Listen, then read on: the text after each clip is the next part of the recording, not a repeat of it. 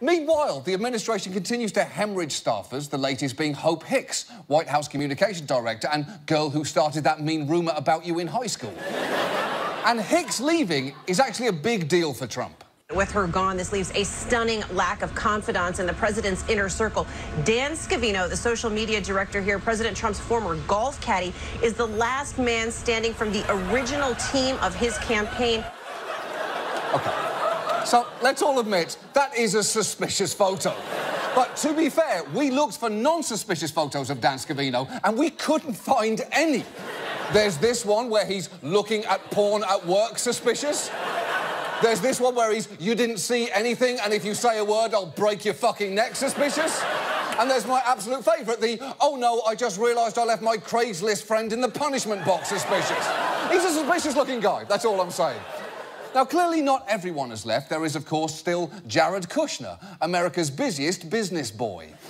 Although Jared may actually have had the worst week of all, starting with this. President Trump's son-in-law and senior advisor, Jared Kushner, no longer has access to top-secret material. Kushner's clearance level was downgraded from top secret to secret. Even the White House calligrapher now has a higher level of clearance than Kushner now does.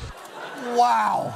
That is humiliating, although it does kind of make sense that a calligrapher has to be good at keeping secrets. For example, they have to keep the secret that there is a font in Microsoft Word that does their entire fucking job.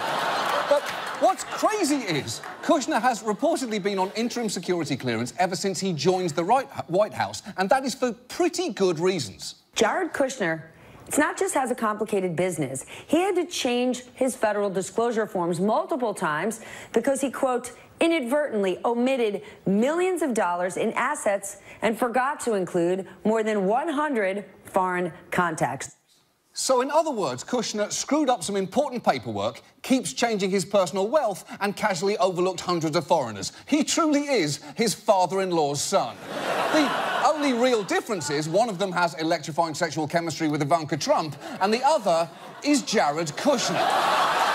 Now, Jared's security issue may affect his ability to take an active role in international relations, although going by another story that came out this week, that may not be the worst thing. A report in the Washington Post suggests officials from China, Israel, Mexico, and the United Arab Emirates saw Kushner as exploitable and at one point hoped to manipulate him. Now, the most shocking thing about that is if somehow only 4 foreign governments thought they could manipulate him.